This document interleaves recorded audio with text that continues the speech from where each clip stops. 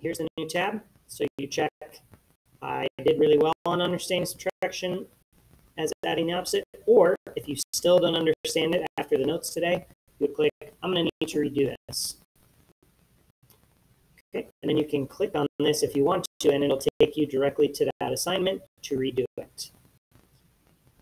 Then you move on to the next one, B, subtracting negative numbers.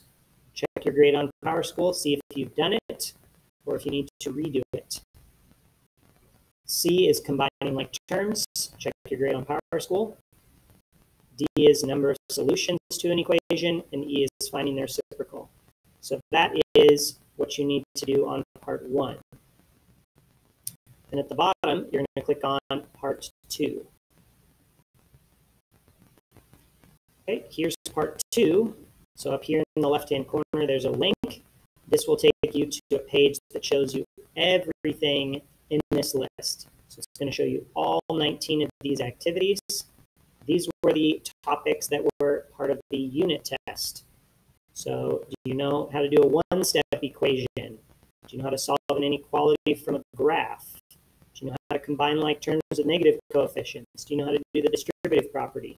These were all in there. And each of these titles that are pink are assignments that are in your grade. So go ahead and check those in your grade, or you can just check from this link. It will give you one of these symbols. Gray means it's missing, you never did it.